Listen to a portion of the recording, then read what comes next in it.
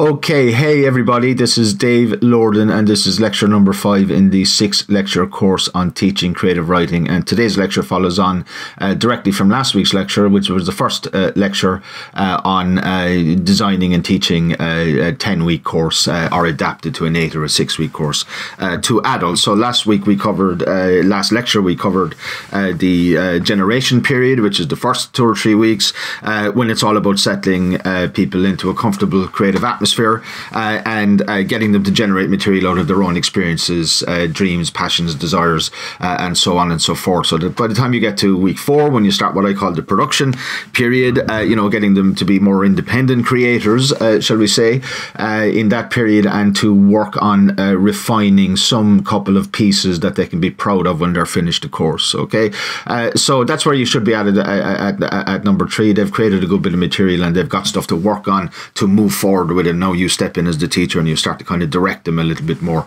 towards individual projects and individual tailoring. Okay, so in this phase 2, this production phase, you do continue to set general exercises because there will always be people in the class. You have to, like I said in the last lecture, you have to cater for people. You have to do different types of homework and you have to correct different types of exercise, because in reality you have a huge mix of levels, abilities and motivations in any adult class. So to accommodate that, you do continue to set general exercises that people can choose to do if they want. Okay, but more importantly, if you go right down to the bottom of the slide there, more importantly, you begin to set individual exercises and projects based on the self-generated material. Okay, so if you've got somebody who's really interested in writing about music, for example, and the experience of music, that might be a theme that has come out for them in the first 3 weeks, then you encourage them to write more about their memories of music, their relationship to music. Maybe tell them to go to a gig and write a creative writing piece based on the gig, and so on and so forth. So each individual is working with their own stuff then, and you're tailoring them and you're pushing them forward. So they'll have a choice of being tailored and pushed forward, or doing that general exercise. Okay, so you do some new and revised. You go back over the writing points you've already done, because of course they're not going to lose all their habits in 10 weeks. So you try to improve them, and improvement, you do a little bit of revision around those clear writing points that I instructed you about in the first lecture. Okay, you then go on to some new writing points as well, which I will talk about later. You want to start teaching a little bit of genre here.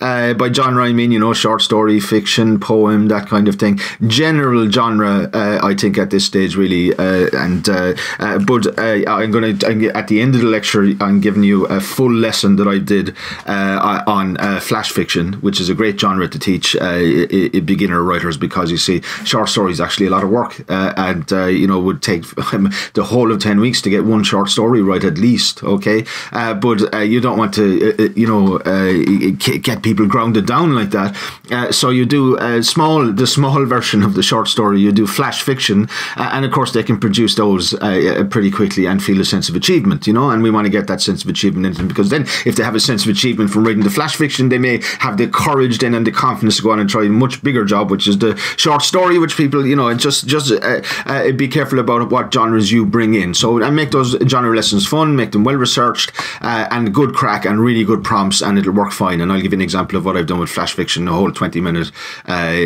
lesson I'm going to append at the end of the lecture for you. Okay, again, a big thing to be doing here now is to continue to encourage and facilitate group learning. So you have to kind of keep repeating the point ad nauseum when the feedback is occurring, that you really want other people to join in with this and say whether you like it or you don't like it. What I tend to do now with beginner writers is say, look, okay, everybody listen, because at the end I'm going to be asking you which was your favorite and why. Okay, and we'll have a vote for the best piece. So introduce a little bit of X factor into it. There's no harm, to that extent, and that tends to work actually. And they do listen more to each other, and they do say why they liked it. What they think could be improved.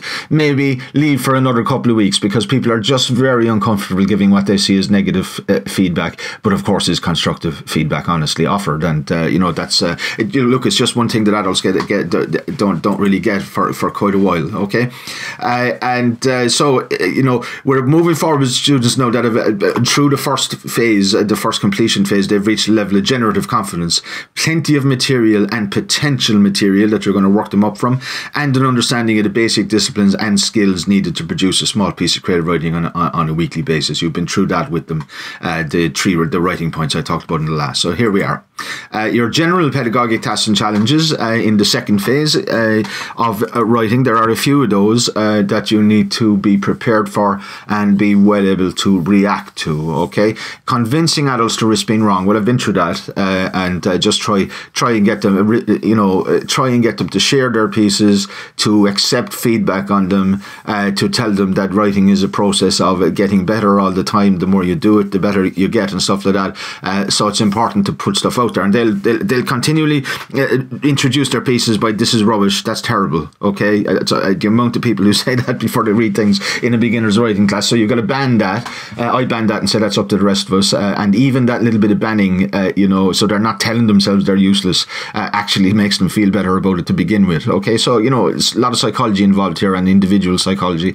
Avoiding dropout through the creative tribe. Now, the creative tribe, I kind of is my poetic version of the Vygotsky zone of proximal development, or zone of reflective capacity, isn't it? And what I mean basically is that the people are getting on with each other, they're supportive of each other, and that there's a warm atmosphere of creative solidarity in the room. Okay, and this needs a push from you as a teacher, making sure they're seated and paired and all that sort of stuff in the way that facilitates mutual confidence and mutual trust and friendship. You want them to make friends with each other, and you want them to look forward to meeting each other. Okay, so break times with teas and biscuits are very important. Okay, you stay out of that. Let them go down the hall, or if it's in the room where they're having their break time, you get lost. You're not involved in that conversation. Let them talk to each other, and of course they'll be talking about you, and sometimes they might be that flattering, but all the same, it's better to have them talking to each other, and making friends. So that's really important, and they won't drop out then. They won't drop out if they're looking forward to seeing each other, and it's about them, their friendship, and they're making new friends. They won't drop out. Dealing with hogging and disputations. Now, there's a certain character that often turns up in a creative writing class. He's a middle-aged man, and he knows everything, right? And he wants to tell everybody all the different things he knows, and tends to take up an awful lot of the time and an awful lot of the space. And you've really got to crush that straight away. And to be honest with you, the way to do that is, you just have to say, okay, we'll come in as a teacher and say, well, I think it's Joe's turn now. Let her say a bit about it, and we'll move on. Or just say, look, we don't criticize the individual. Don't pick them out or anything, but make it kind of a rule, or make it something you say at the start of the feedback, that we've all got about a minute each to feedback here now, so no long-windedness, please, and stuff like that. So deal with it in that way. And if that annoys them, that's not your problem, really, okay? And even if they drop out, to be honest with you, that's actually good, okay? In this case, right, sometimes, because, you can have somebody that really blocks a good atmosphere going in a class, and for the sake of the class, it might be a good thing that somebody drops out. I'm kind of saying that off the record, but I'm sure if you're a teacher, you know what I'm talking about. Special effort to involve the shy and unwilling. This can be hard. This can be obvious. Sit down beside them and help them write the damn thing. Read out their piece for them. People will often say, look, I don't want to read, and you say, well, will I read it? Because really they want people to hear it, but they're just making maybe a little bit of a drama out of it, I don't know. So you read it for them, and just engage them, talk to them by name, ask them for their feedback, draw them out slowly, get them in there, because there's a huge amount of gratitude from people like that if they have a positive learning experience, and their shyness and unwillingness probably is because they have had a terrible learning experience in the past, and that's what they're used to, and they're treading on water here, for themselves. It's a big step for them. That shy, unwilling person is making a huge effort every week to come, much more than the loquacious person. And so have sympathy for them, but at the same time, over time and subtly but insistently force them to participate, and they'll thank you for it. I guarantee that. Okay.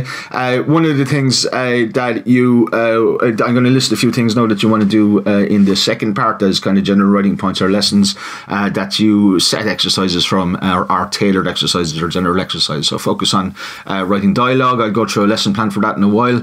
One of the things that students always ask for in a beginner's class, and not just the beginners, all the way up to advanced. Every class I teach, there'll be a couple of students and like, oh look, I don't know how to write dialogue, can you do a class? So it's going to be, and everybody appreciates it, okay, so it's a good one to do. Getting to the point and starting in medias res. And medias res is a Latin term, I think, for a technique invented by the Greeks, which is starting in the middle of the story. The great epics that began Western literature, most people think, Iliad and Odyssey, begin right in the middle of the action. There's no prologue, but we get flashbacks later that fill in the background. And if you think about going to the cinema, you and a film, a war film invariably starts in the middle of a battle and then works its way back. Okay, so you suck the reader in basically with action, running forward, and then if there's anything to fill in, you fill it in later. You don't start with an introduction or a prologue. Okay, getting to the point. An awful lot of beginner writers have a problem getting to the point. There are many, many, many sentences before the one sentence that they actually want to say comes out.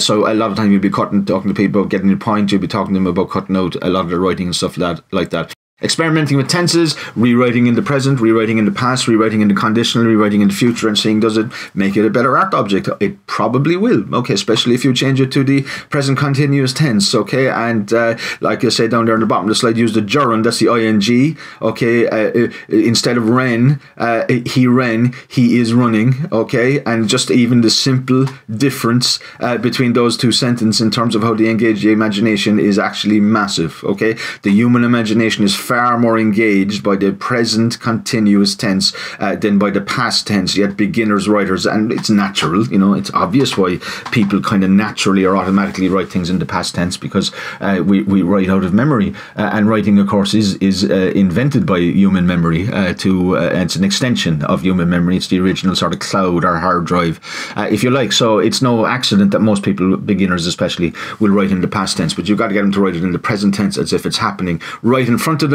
That will improve, 90% of the time it will improve the writing, quite significantly, and they'll see how obvious that improvement is, and that'll be a good lesson to teach them. Narrative perspective, tell it from the point of view of another character, tell it from the point of view of, a woman, a man, a dog, a chicken, a table, all kinds of exercises you can do to experimenting with narrative perspectives, third person, second person even, if you want to do one that people find really challenging and a bit of fun too, okay, so the importance of detail.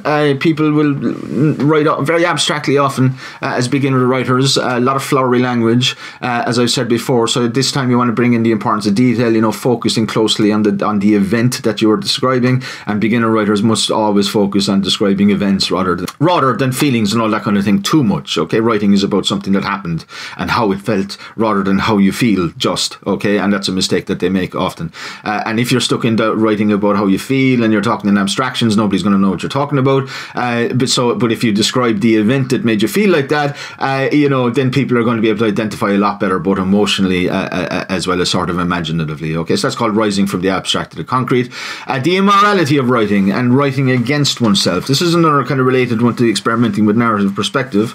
There's an idea in a lot of people's heads that we have to be good people, especially when we write, yet writing and morality are not connected. Writing is not a part of, of course it has, there are moral writers and moral books and moral themes and all of that kind of thing, but that's, there are also immoral writers and immoral books and immoral themes, and they are just as much a part of literature, and to be honest with you, probably the greater part of literature than the moral books. So one exercise, and to get the idea out of beginners writers' heads, into their heads, that they can let their evil bits go, their nasty bits go, and they can write enthusiastically about murdering someone, okay, because that will read better, okay, than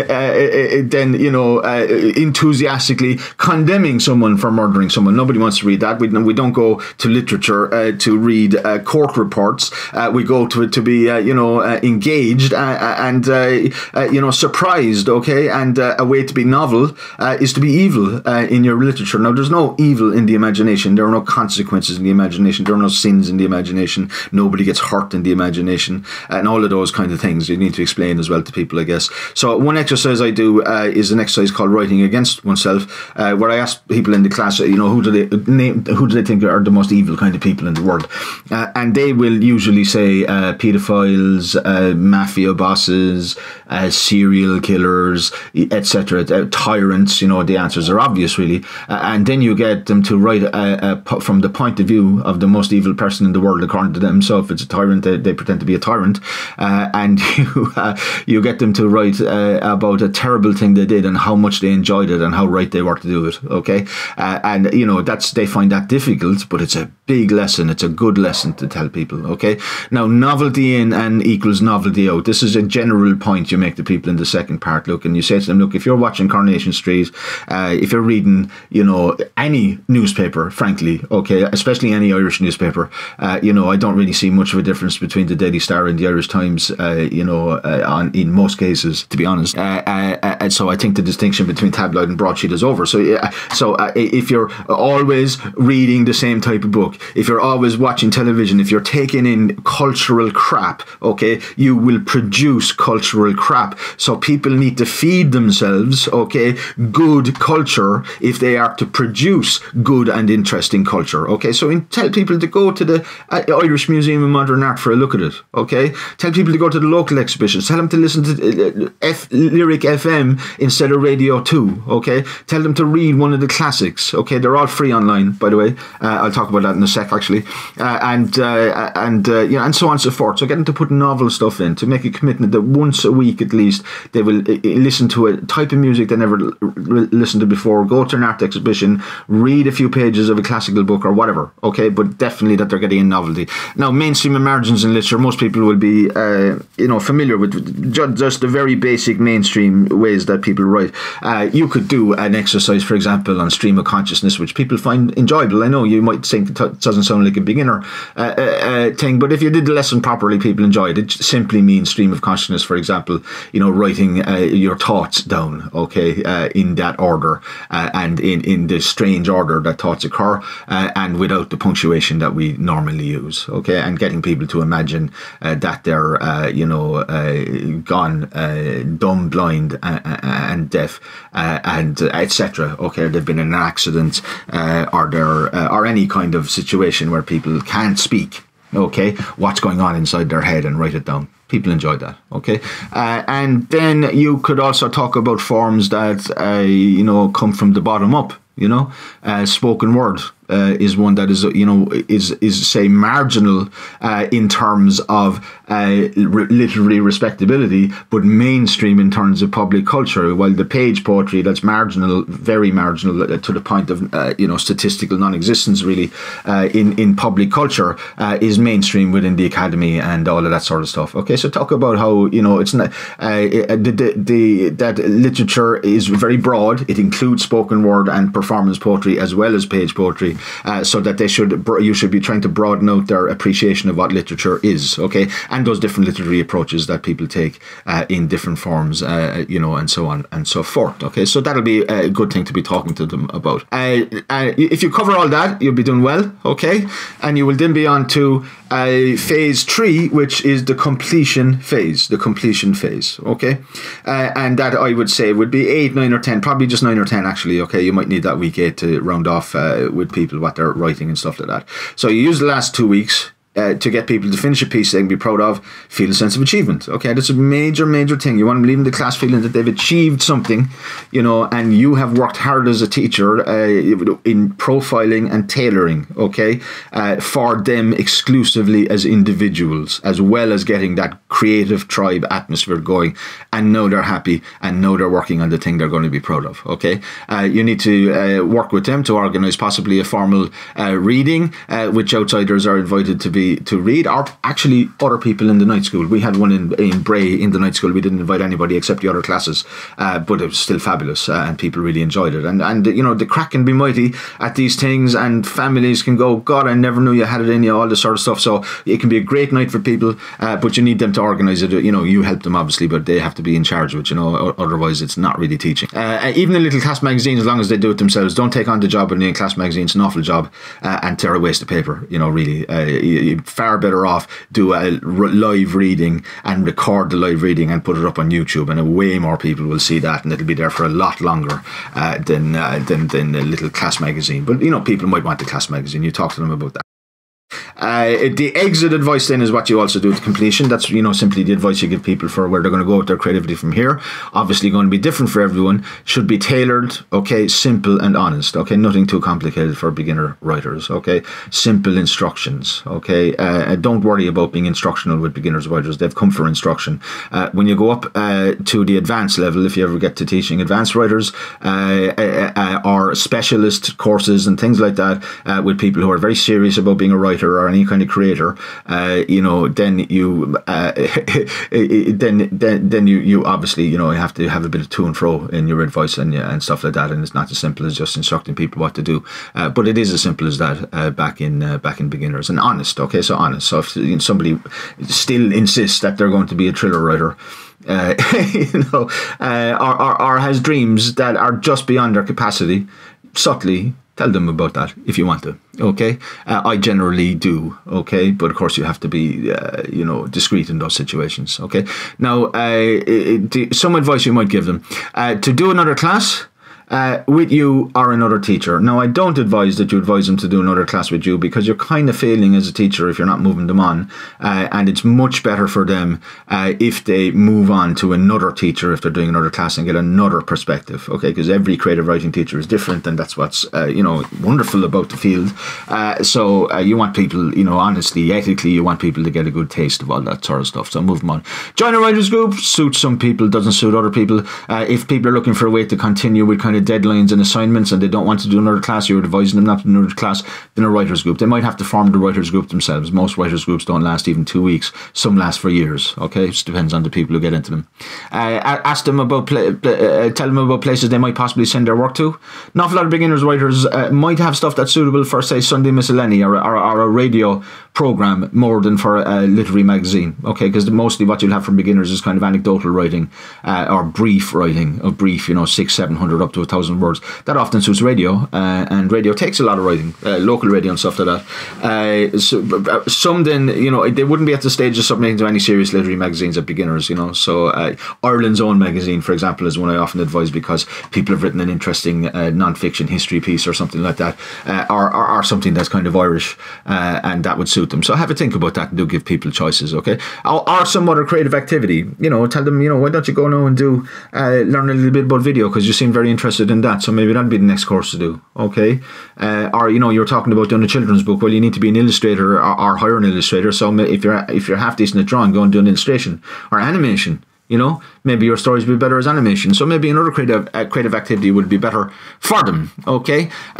Some books I would advise you to get to kind of firm up your own knowledge and to use as examples in class, okay? With a lot of examples. Oxford Guide to Plain Language or any university guide to plain language is good, because it'll help you with teaching those grammar points around clarity, and, you know, might improve your own understanding of that. Dictionary literary terms, so you know what you're talking about exactly when you talk about, you know, villanelles or whatever it is you're going to talk about, okay? And also students will ask you questions that they'll expect you to know, okay? So if they want if they ask you, you know, how many syllables is in 4 lines of iambic pentameter, and you started looking at them, I don't know, you know, so just have a look through that. Princeton Encyclopedia of Poetics, you know, this is kind of heavy encyclopedia about poetry, but it'll give you a real idea of how broad that form is, and I've had loads of lesson plans out of that one, loads and loads and loads. You know, you could teach endless courses simply out of that book itself. For example, it's a good literature, Norton Anthologies of English Literature 1 and 2, but also they've loads of anthologies, Norton Anthology of Poetry, Norton Anthology of Postmodern Fiction, etc. Maybe build up a collection of those over the years. I'm not a big fan, as I've already said, of the kind of how-to book Carry On that's huge in the creative writing industry. The one I've read that I would respect is Stephen King's On Writing, and it's aimed at the general reader. Stephen King has been writing for the intelligent general reader for 5 decades, and this really comes across in this book because he doesn't sound like he's talking to an in crowd or a load of professors or whatever. Okay, so, and good practical advice, and people usually like that. The Because I'm Human and Poetry Anthology, or any of those Blood Axe anthologies published by Neil Astley, fantastic for poetry. You know, the best poetry anthologies in the English language probably of all time. Okay, so you'll find endless good poems in these for you to base lessons on or use as examples. My own Young Earners anthology, published by New Island, is 12 short stories from contemporary short story writers, some of them who have become very famous even in the 3 years since this was published, famous in the literary world, I mean, and there's 12 really good stories there. And if you want to talk to people about what Irish people, young Irish writers are writing about these days and the way they see the world, and you want 12 different angles on that, that's a real good one to get and use as a teaching resource. Researching lessons using online resources. Now, you should be maybe think about having a YouTube channel, if not to put up your own video, at least to make playlists that you can direct your students to. Okay, so if you're covering flash fiction, like I said, or performance poetry, you can make a playlist of flash fiction or a playlist of performance poetry, put it up on your YouTube channel and direct your students there to check it out. Okay, now Gutenberg.org has got 99% of the best books ever written for free. Okay, check it out. Everything published before the year 1923 is up there. Bartleby.com is also a classics literature, but it's better organized, and it has things like the Harvard Encyclopedia of World Literature, the Harvard Anthology. It's got a lot of Harvard stuff, a lot of really brilliant early 20th century anthologies with lots of excellent examples of writing. Granta.com, Granta is the world leading short story magazine, and political writing as well, non-fiction, is excellent, and there's massive archive. Subscribe as well if you want, but there's already a lot of free stuff up there. Give you a good sense of contemporary literature, Granta. Poetryfoundation.com, that is an heiress died a few years ago and left 100 million to a small poetry organisation, and one of the things they've done is put up this brilliant website, which is Poetry Foundation, where endless poetry, but well organised and thematically organised and tagged and all that sort of stuff. So if you're looking for a poem about sad Halloween, if you put in sad Halloween, you'll probably get 10 really good poems, plus information about the poets, plus information about the movements they were in, all that sort of stuff. So great for lesson planning. Poetryinternational.com is a more of a mixed bag, really. But if you, for example, have somebody from New Zealand in your class, you go to Poetry International and you go to the New Zealand page and you'll find 150 or 200 poems from contemporary New Zealand poets. And if you want to get an idea of world poetry from Zimbabwe, they don't cover a lot of world poetry on poetryfoundation.org because they're concentrated on the canon, which is still quite exclusionary, really. Okay, but on poetryinternational.com you'll find the great sections on, for example, poetry in Zimbabwe is a great section well worth looking at. Stingingfly.com, I'm on the editorial board of that. That's the main literary magazine in Ireland, and they have an archive which you should subscribe to of the best of Irish writing for the last 20 years. Far and away the best of Irish writing for the last 20 years is found there. Essays, poetry, reviews, short fiction, interviews, all of that sort of stuff. So an incredible archive of contemporary Irish culture, which if you haven't explored, you should. Okay, I've talked about the YouTube playlists. You should make themselves, and you can research lessons. There's always going to be a playlist if you want to teach about if there's somebody Greek in your class and you want to do something from Greek drama for the crack, for kind of welcoming them, just look up Greek drama, you'll find 100 playlists. Okay, to learn about the history of literature yourself, look at Yale lectures. Okay, the Yale lectures, English history lectures. There's a whole series, I don't know, about 80 lectures on English literature and literature in general. And of course, you can get through them over a couple of years and you'll build up your own general knowledge as a teacher. Also, I use films and dramas on YouTube as teaching resources. I sometimes actually project in class, for example, spoken word films. Another thing you can do with multimedia, by the way, which you should be thinking about doing. Okay, now I would use film, for example, in my lesson plan for what I do on dialogue. Which is I do the lesson before. I'd say I do dialogue about week 5. And at the end of week 4, I would give students homework of watching a play by a master of dialogue on YouTube. There's loads of them. All Harold Pinter's plays, all Beckett's plays by Carol Churchill. But the one I give them is Henry Gibson's Doll's House. There's an Anthony Cronin version, and there's several other versions. But have a look at them yourself and see which one you think is the best. And their writing task for homework is to write an offstage dialogue between 2 characters from the play. So they have to, for their homework, they're bringing in the dialogue. That's written by 2 characters in the play that they've watched, Ibsen's A Doll's House in my case, and they have fun with that, actually. They find it difficult, but they have fun, okay? And then I would listen to their dialogues, feedback a little bit on them, think about them, and stuff, and then I'd move on and I'd use the board, and I'd just say, put up on the board, dialogue is a kind of sport, right? Sport is a combination of play and combat.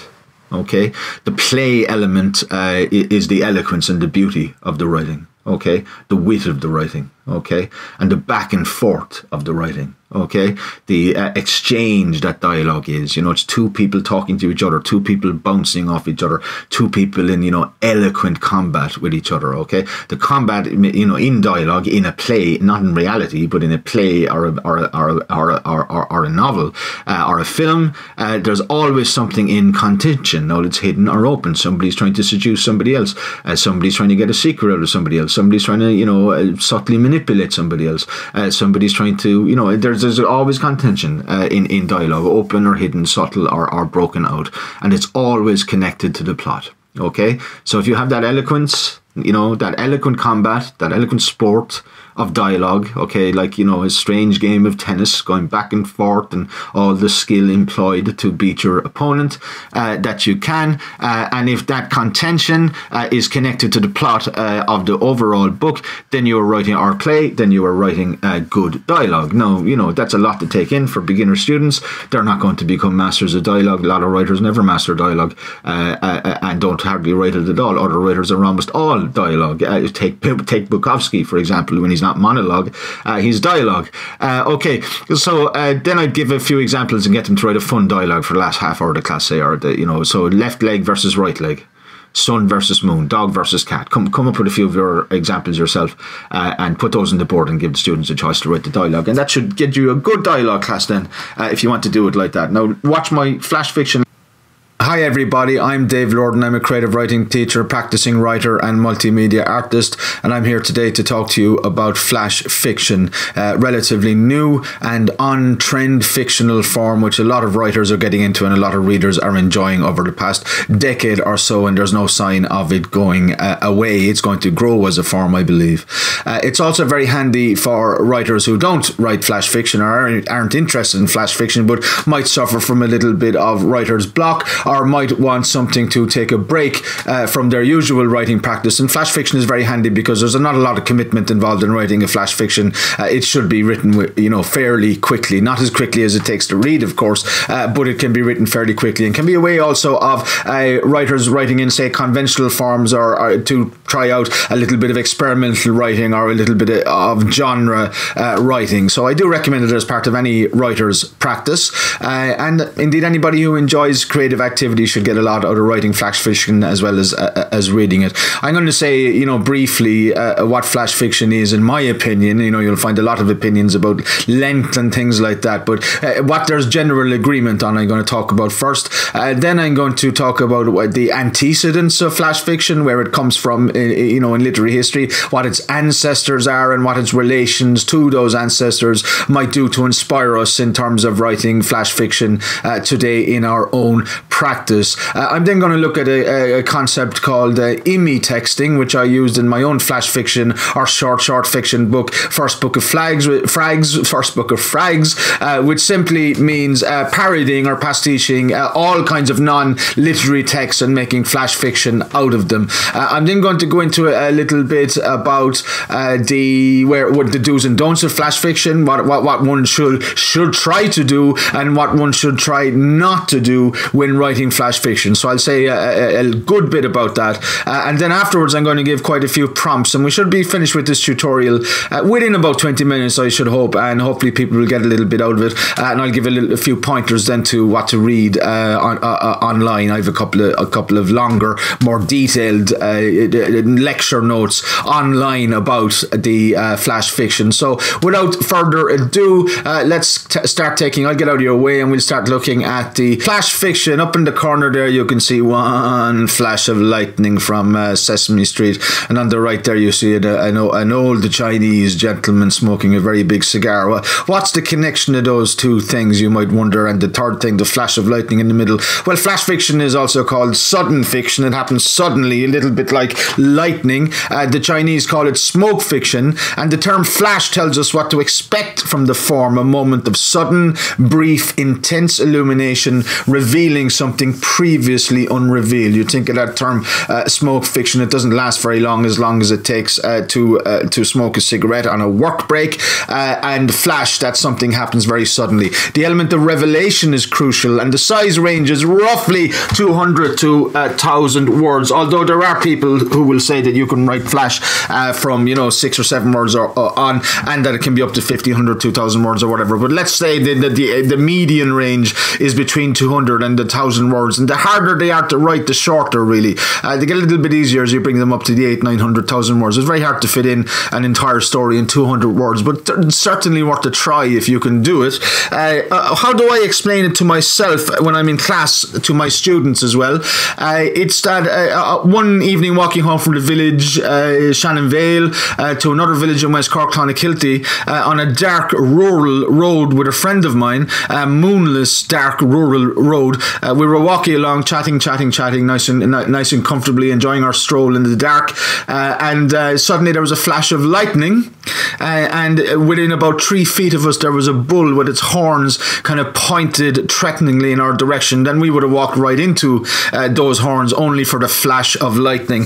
So that sudden, brief, intense revelation for me at the center of flash fiction. Look, new scrolls for new scrollers. You look up on in one corner of the screen there, you can see the way that people used to read long ago, unfurling long scrolls, and now we scroll down on our smartphones. When we write flash, we're aiming to catch people's attention for a brief, intense period. You might add here, so is everyone else in the world who produces any kind of media.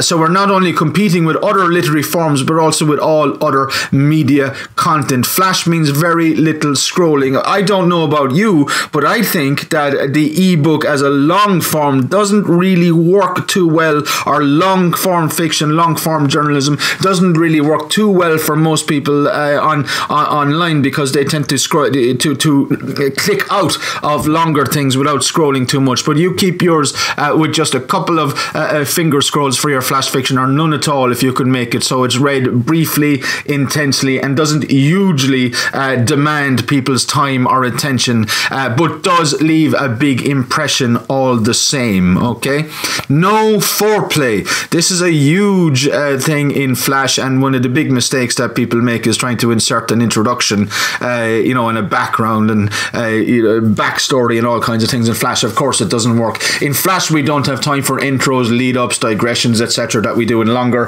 forms, and that can be quite fun and quite essential in longer forms. Flash fiction should also always take place at a moment of rupture and critical turn, i.e. it should be all climax. Flashers, ancient and new. Of course, there are a lot of antecedents of flash fiction. Short fictional forms have been around in one form or another since the beginning of literary culture. Look at Aesop there. He's in a bad way, obviously, but he, invented, we should say, or at least perfected the didactic parable, which I guess is one form of flash. Lydia Davis, a modern parabolist, a modern flash fiction writer, a great writer. Donald Barthes. There you can see, I suppose, would have reached the kind of zenith of the experimental short or short fiction form. Freddie Nietzsche there down the bottom, the aphorism, and his little tiny stories often, focused on sudden brief moments of illumination. We can look at things like the Arabian Nights, we can look at things like Boccaccio's Decameron, and many, many, many other antecedents. We can look at the parables in the Bible for examples of very short, brief, intense, illuminating texts, and we can look at things like Blake's Memorable Fancies and Proverbs of Hell as well. I've got a long list of those kind of literary texts in the online version, or the text version I should say, of this talk, which is up at thebogmanscanon.com. You get a link underneath, and I've got a lot more lists of writers. But one of the things I want to point out here is, if you think that Flash is for people who don't take literature seriously or aren't really very good writers, and are just trying out something simple, then you've got it wrong. The two people I've got up top there are among the most important and most serious of contemporary writers. Lydia Davis, a translator of Proust, and you don't get more serious or literary than that. And Donald Barthes, in the 70s, the most influential short fiction writer in the US, and and in a lot of the English-speaking world. Everybody got Carveritis in the 80s and 90s, so he slipped into the background. But Barthes is someone who I really, really recommend that you check out as a short fiction, or he wouldn't have probably even known the term, but he has a lot to say to it all the same in his work, I think. Okay, now one thing I do a lot in my writing practice is I parody and I imit text. Imit texting means basically writing fake versions of non-literary text. So fake CVs and job descriptions, fake news briefs, fake suicide notes and funeral orations, fake stand-up comedy anecdotes, fake encyclopedia entries, and so on and so forth. There's endless non-literary text which you can use, and again I have a longer list of those on the text version, but you've enough to be going on with there. Write a fake CD, a crazy CV, a job description for the craziest job you can think of, news briefs about your local village which are absolutely outlandish, suicide notes for everyone you hate, or funeral orations for everybody you love. Do's and don'ts of flash fiction. Okay, don't just give a synopsis of a novel or a short story. That's the worst mistake people generally make with flash fiction. It's really just what you'd read on the back of a longer text, on the back of the cover of a longer text. That's a waste of time. So it's not about shrinking or condensing in that way at all. It's not about making something bigger as small as you can to fit it into a box. It's about writing something which fits the form of flash itself without any resizing being done to it. Be precise and prudent, okay? Precision is very important in all sorts of writing, and prudence also, but in flash they really come into their own, because precision and prudence will shorten our text and condense and make it more dense and suggestive. Use broad strokes and suggestiveness along with nuggets of precision. So if you're setting scenes, set them in a broad stroke way, okay? And then focus in on the important event of your flash fiction and describe that as precisely as you can against a broad stroke background. Okay, cliche proof your writing. Everyone's writing suffers from cliche because of the culture we inhabit is soaked with cliche, so we can't avoid writing cliches on our first draft really, but we do need to go back and cliche proof our writing, and we avoid cliche by seeing with our own eyes and speaking with our own words. Okay, now content is king. Don't write any kind of writing, especially flash fiction, that is really repeating what's been put into fiction a million times before. Every flash fiction should have sentences and events in it which have never been described before. So they must really come from your own unique imagination or from your own unique experience, okay? Or from what you gather from others' unique experience or imagination, by the way, as well. Okay, do write and rewrite and try to shrink the story down to its barest elements. Cut out everything which is, unnecessary. And do trust your reader, because the imagination of the literary reader is well trained and can fill in the gaps, so you don't have to tell the literary reader everything. Again, use those broad strokes which I talked about earlier on to set up. Very broad strokes will do fine. Build up a scrapbook. This is a kind of a background advice. Build up a scrapbook of thoughts, anecdotes, dreams, eavesdrops, small local stories, any kind of brief text which might have a bigger meaning or connection. Eavesdrops, you might look at that one and say, oh God, we can't do that. Well, every writer should eavesdrop, of course. I was walking down a street in Dublin which is known for its colour on the one hand, and for its kind of misery on the other. It's a drug dealing street. It's an open air drug supermarket, really. I won't embarrass the locals by naming it, but anyway, I walked past three addicts who were arguing with each other. The small guy was arguing with a tall guy and the tall guy's girlfriend. Of course, they only argue about one or two things: money and drugs. And the small guy, who was the one under pressure, as I was passing, said, "I swear on my little baby's grave." So I mean, that really is enough, isn't it, for a flash fiction? I wouldn't put too much around something like that. So sometimes you can be lucky and you get entire texts out of just listening. Okay, but basically scrapbooking is important, or notebooking, and there's no shortage of apps to help you to do that. You don't have to carry a notebook around with you as long as you have a smartphone these days. Okay, be yourself. Again, I'm going to say it. I keep saying it. I'll say it again and again. Draw on personal experiences, perspectives, motivations. Be as different as you can. Now, this is not the same advice as write what you know, because that's often taken to in a limited way as simply the things that kind of physically happened to you over the course of your existence in the real world. But of course, there's much more to us than what happens to us in the real world. There's also our perspectives on it, our motivations, our desires, our dreams, our imaginations. So when you count all those things, you know quite a lot of things, and your knowledge is effectively infinite when we include the imagination in that. So you're your own resource, and your uniqueness in terms of perspective and experience and imagination really is your selling point in the flash fiction world, as it is in any artistic world. Okay, some flashcards, prompts for you to try. Let's go through them. Write a brief oration for someone who you wish were dead. We've all got a few of those, I'm sure. Let it out. Okay, don't name them. Don't get yourself in trouble. But let it out. We got to let our anger and our vengeance go. Sometimes in literature, sometimes it can really work and produce great texts. Okay, write a spoof etymology, that is history of a place name.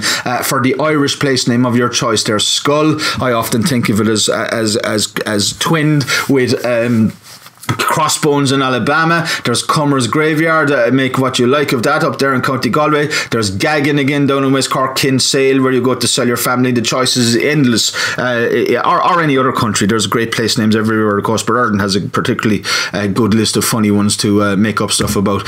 Write a recipe for disaster. Again, throw in the people, places and things which, when they were brought together in front of you, or if they were brought together in front of you, would mean a total disaster in your life. You are in a restaurant and have eaten a terrible meal, had a bad day in the office, and drank 6 espressos. Write a ragingly insane note to the chef. And again, kind of going off on one of those temporary madnesses that overcome us in situations like that. They're good things to write flash about, those temporary madnesses. That's one of them. Okay, write a suicide note for a dog or a cat, detailing the last straw event which caused this decision. Now, I've had students over the years who've had a really, really, really good time with this one. So yeah, I think this is a good one to try.